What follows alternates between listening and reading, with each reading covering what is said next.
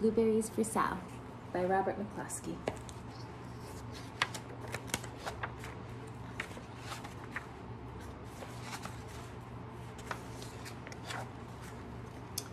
One day, little Sal went with her mother to Blueberry Hill to pick blueberries. Little Sal brought along her small tin pail, and her mother brought her large tin pail to put berries in. "We will take our berries home and can them," said her mother, "and we will have food for the winter." Little Sal picked 3 berries and dropped them in her little tin pail. Ka-plink, ka-plink, ka-plunk.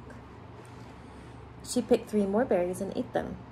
Then she picked more berries and dropped 1 in the pail, ka-plunk, and the rest she ate. Then little Sal ate all 4 blueberries out of her pail.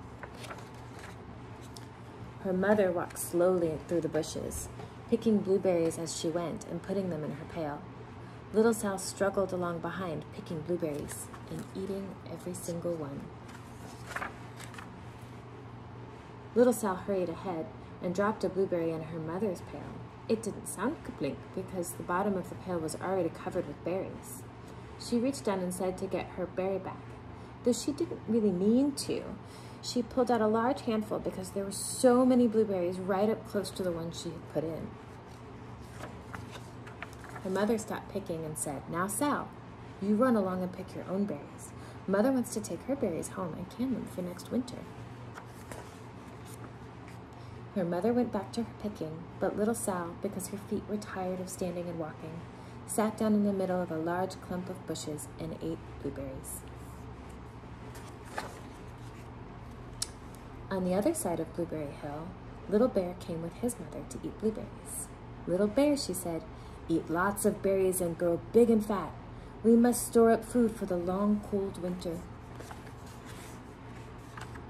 Little Bear followed behind his mother as she walked slowly through the bushes eating berries. Little Bear stopped now and then to eat berries. Then he had to hustle along to catch up. Because his feet were tired of hustling, he picked out a large clump of bushes and sat down right in the middle and ate blueberries. On the other side of the hill, little Sal ate all of the berries she could reach from where she was sitting. Then she started out to find her mother. She heard a noise from around a rock and thought, "That is my mother walking along."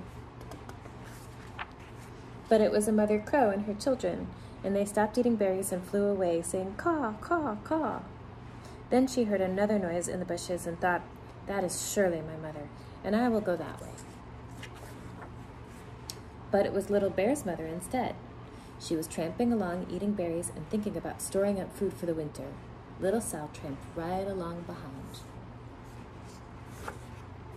By this time, Little Bear had eaten all the berries he could reach without moving from his clump of bushes. Then he hustled off to catch up with his mother. He hunted and hunted, but his mother was nowhere to be seen. He heard a noise from over a stump and thought, "That is my mother walking along." But it was a mother partridge and her children. They stopped eating berries and hurried away. Then he heard a noise in the bushes and thought, "That is surely my mother. I will hustle that way." But it was little Sal's mother instead. She was walking along, picking berries and thinking about canning them for next winter. Little Bear hustled right along behind. Little Bear and Little Sal's mother, and Little Sal and Little Bear's mother were all mixed up with each other among the blueberries on Blueberry Hill. Little Bear's mother heard Sal walking along behind and thought it was Little Bear, and she said, "Little Bear, munch, munch, eat all you can possibly hold, swallow." Little Sal said nothing. She picked up her 3 berries and dropped them, ka-plink, ka-plunk, ka-plank, into her small tin pail. Little Bear's mother turned around to see what on earth could make a noise like ka-plunk. "Garumph," she cried, choking on a mouthful of berries. "This is not my child. Where is Little Bear?" She took one good look and backed away. She was old enough to be shy of people, even a very small person like Little Sal. Then she turned around and walked off very fast to hunt for Little Bear.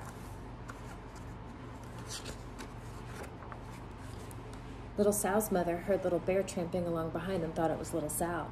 She kept right on picking and thinking about canning blueberries for next winter.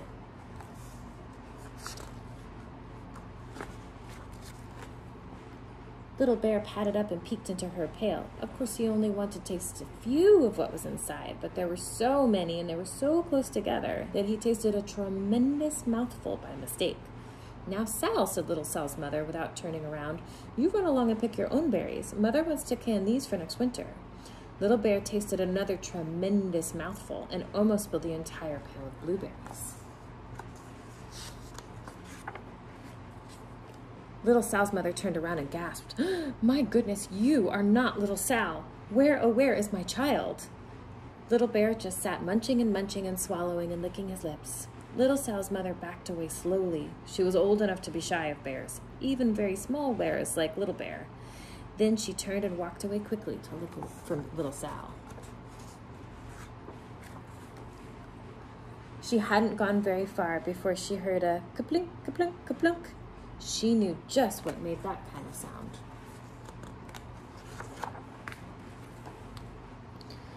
Little Bear's mother had not hunted for very long before she heard a hustling sound that stopped every now and again to munch and swallow. She knew just what made that kind of a noise. Little Bear and his mother went home down one side of Blueberry Hill, eating blueberries all the way and full of food stored up for next winter. And Little Sal and her mother went down the other side of Blueberry Hill, picking berries all the way, and drove home with food to can for next winter. A whole pail of blueberries and 3 more besides.